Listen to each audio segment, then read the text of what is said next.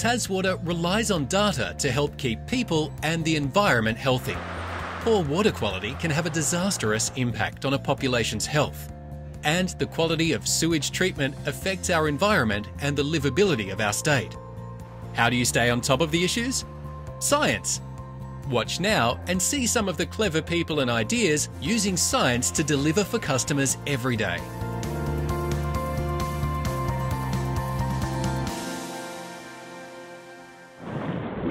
All water tastes the same, doesn't it? Well, not really. While pure water has no taste at all, most tap water is sourced from different catchments which can influence the flavour. A glass of water from the tap is more than just H2O molecules. It has dissolved minerals and gases in it which all impact the taste. Sodium, calcium, magnesium, potassium, chloride bicarbonate and sulfate are just some minerals we get in Tasmania's water systems. Gases are nitrogen, oxygen and carbon dioxide and can impact the taste. What tastes better? Well, much like any food or beverage, it's personal. Tasting water is serious business at TasWater. There are people whose job it is to taste water every week to ensure that the water is not just safe to drink, but it also tastes good. Things like algae in a river can impact the taste of water from the tap, even after it's been treated. Not everyone can taste compounds such as geosmin and methylisoborneol, but 1 in 5 people can detect a slight swampy taste to their water when they're present. Although it's safe to drink, it's not the nicest taste. A test for geosmin and methylisoborneol can take a laboratory 2 weeks to get a result and cost lots of money. Luckily, it can be done instantly by those with a keen sense of taste who can detect compounds down to 2 parts per billion. That's even at the low end of detection limits for instruments. These titans of tasting make up TasWater's tasting panel and are our front line in detecting these compounds and other tastes which may impact the enjoyment for people drinking our waters. Probably the best thing is tasting different waters from different areas of the state. You wouldn't think of it, it's very diverse from town to town. So I've been doing this now about 4 or 5 years. I think we kicked off this taste panel and I reckon I can definitely pick some towns now. Bridport and some of the East Coast waters often have a little bit of a salty hint to them because it's just the fact that they're close to the coastline. Mountain streams right up in the higher places in the state and they're just usually really pristine. I think it's a really useful tool and I like the fact you can actually utilise your taste buds and a bit of a gift of being able to taste these low-level flavours and actually use it towards actually making sure we get some early notifications out to our operators. MIB and geosmin are our 2 main things we're looking out for. Any other taste that's not desirable, so we're looking for the absence of taste with water. Oh, you have to pace yourself. Sometimes when we're doing more than 20 samples, you do get a little bit saturated by the end of the tasting. And you might need to stop and pop to the bathroom, but I actually had no idea what I was being tested for. I got here and Jeremy gave me a couple of glasses of water and asked me to comment on them. And so I had no idea what I was commenting on, but I just said this one tastes dirty, that one tastes a different kind of dirty, and that one's higher and that one's lower. And he was like, okay, cool, welcome to the taste panel. And our water in Tassie does taste good. Fast-flowing rivers and lots of rocks make our water some of the purest around. There's been loads of Tasmanian water samples that have won awards over the years, including the best municipal water in the world for 2021 at the Berkeley Springs International Water Tasting held in the United States. That went to the water at Ross Arden in the Fingal Valley. Next time you're knocking down a cool glass of Tassie's finest, see if you can taste the different flavour profiles. Every week, TasWater does over 400 water quality tests to ensure Tasmanians receive safe, clean drinking water. That's tens of thousands of tests a year. How do you get that many samples? Why do you need a blowtorch? Who does all the testing? What are they looking for? So many questions. Let's find out. TasWater manages 70 drinking water systems across the state that supply drinking water to over 200,000 households and businesses. Each system undergoes a rigorous water quality testing program from the source water to our customer's tap. The Australian Drinking Water Guidelines list specific parameters like metals and E. coli and disinfection byproducts, and they provide a safe limit. So if we test the water and it's within that safe limit, we know the water is safe for our customers. To ensure that water is safe, we also monitor our catchments, we monitor the treatment process, And finally, we verify it out in the network.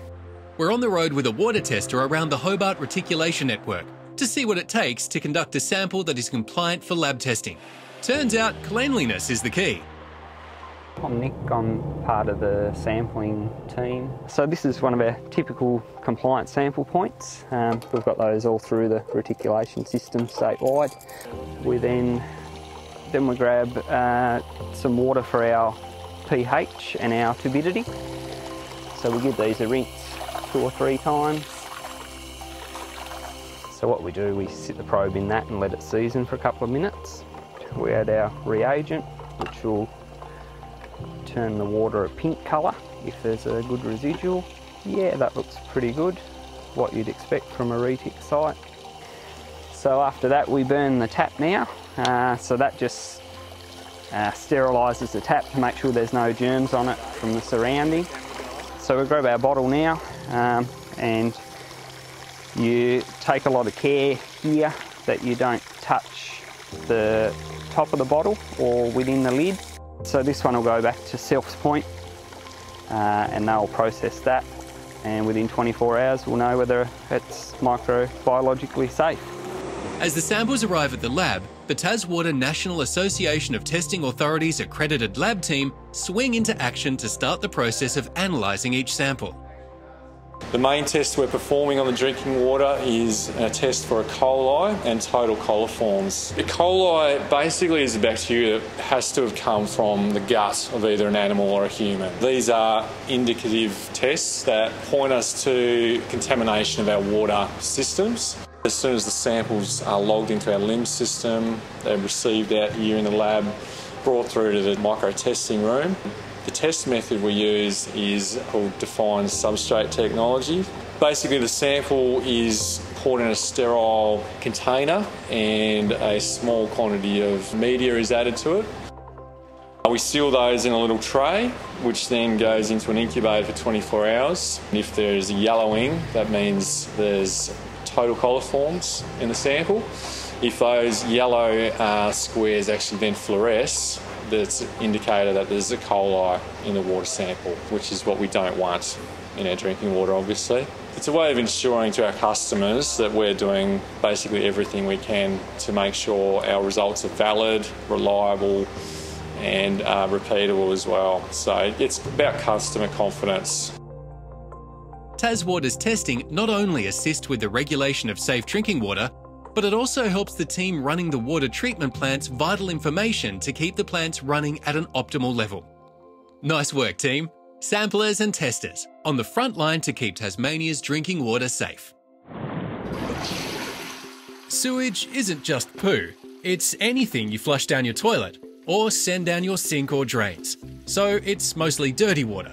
And in Tasmania, we make about 260 litres of sewage per person each a day. Our sewage system is designed to take away toilet paper, human waste and grey water.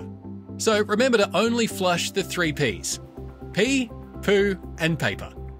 Ordinary sewage comes into the system from drains in our homes and businesses before entering a vast network of underground sewer pipes.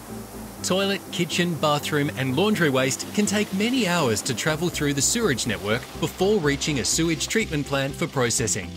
Sewage is usually treated in 2 stages: primary, secondary, sometimes tertiary treatment used when needed. Sewage treatment plants can achieve primary treatment in a number of ways.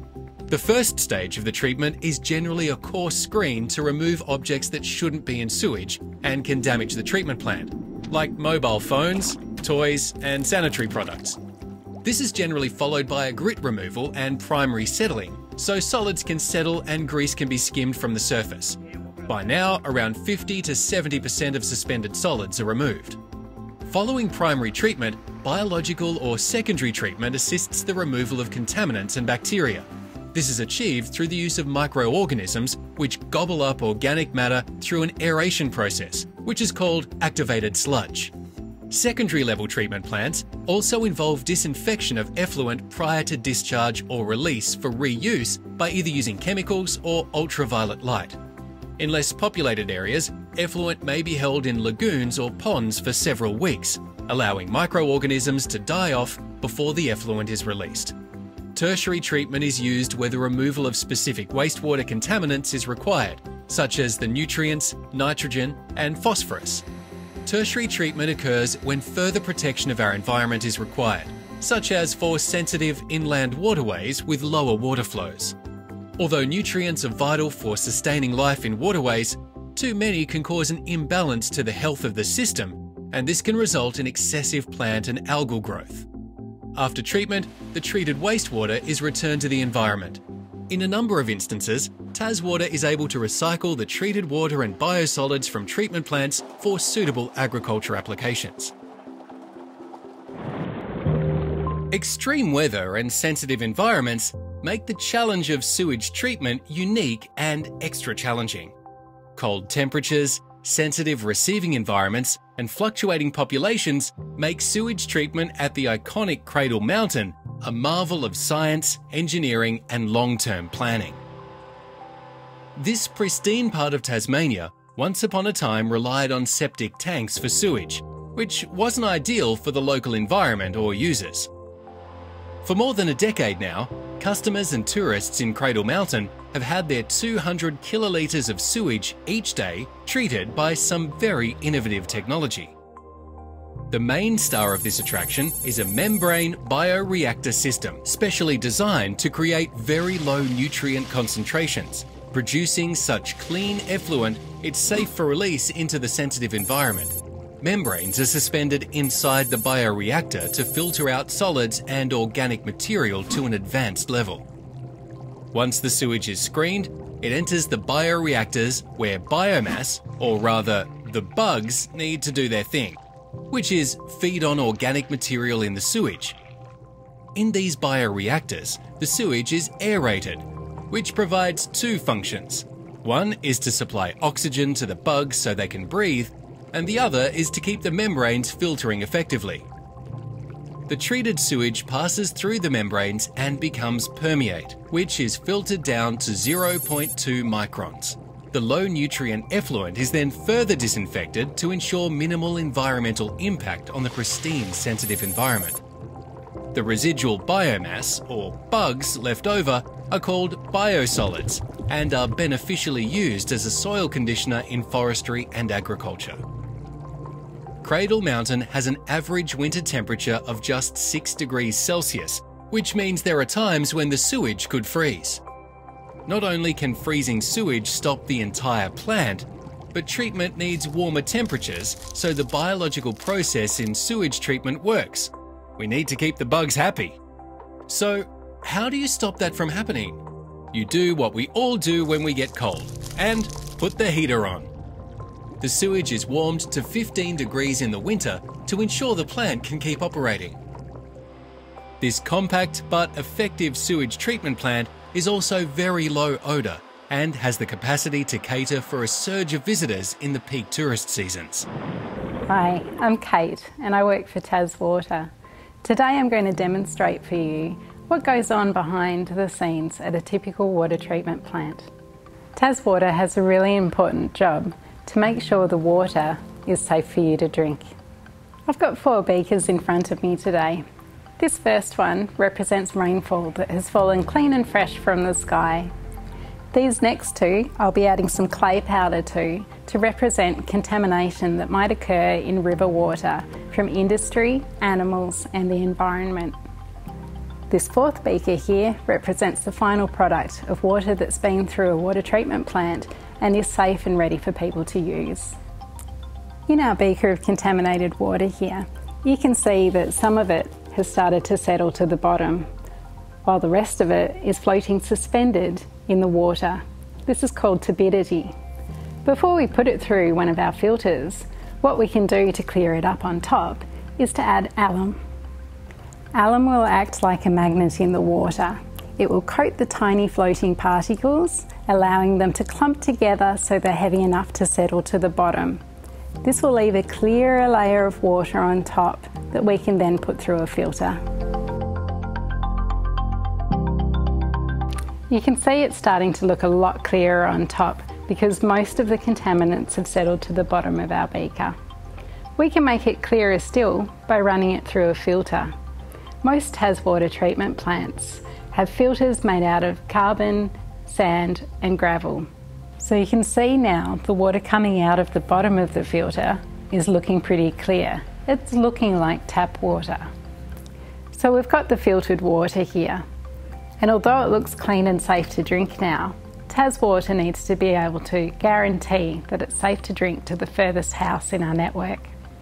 We can do this by adding chlorine, because this will neutralise any microorganisms that might still be in the water. How do we know there's chlorine in the water? What we can do is add this sampling powder to the water, which will make it turn the pink. So this is the process that TasWater uses to bring safe water to your house. Only about 1% of the world's water can be used to turn into drinking water. So it's really important for TasWater to work with its communities to look after the natural environment and be mindful of the water that we all use.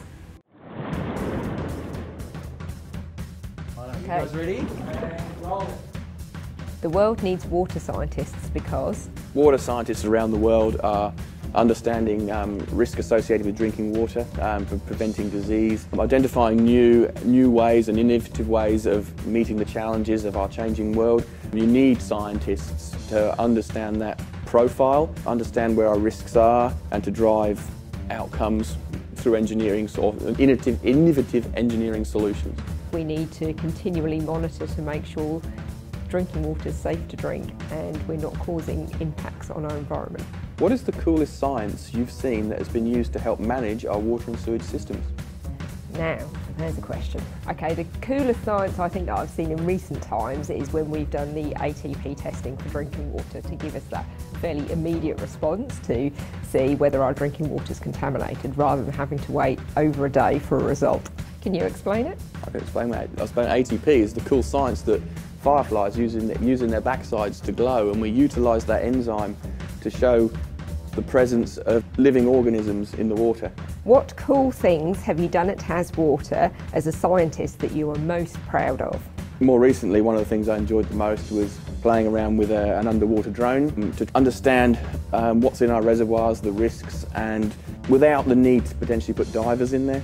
So without the need to put a human body into a reservoir, which takes time, money, and introduce another risk. With this fun piece of equipment, we could instantly see the state at the bottom of our reservoirs. I think one of the coolest things that I've done whilst at TasWater is learn olfactometry. So essentially having a way to measure the odours that come out of our sewage treatment plants. So everybody expects that sewage treatment plants smell and it's going to be a single source of smell, but actually there's quite unique smells throughout the treatment process. Some of them can actually be fairly pleasant when you get used to it, but it enables us to analyse what our odour impact is beyond our boundary that could be impacting our customers. So it's essentially like a backpack that you wear and then a mask, and it takes in air from the surrounding environment and it mixes it with a tank that you're wearing on your back of clean filtered air, and then it measures the intensity of that odour and you can gauge what the character is of the odour, so what type of smell, so is it a rotten egg smell, is it a musty smell, and things like that.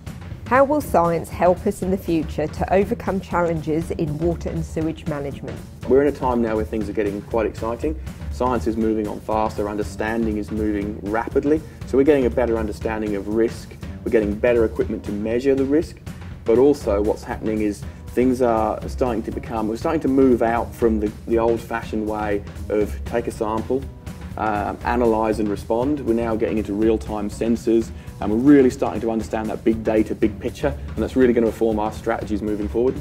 So I think that's how science is going to help us meet the challenges.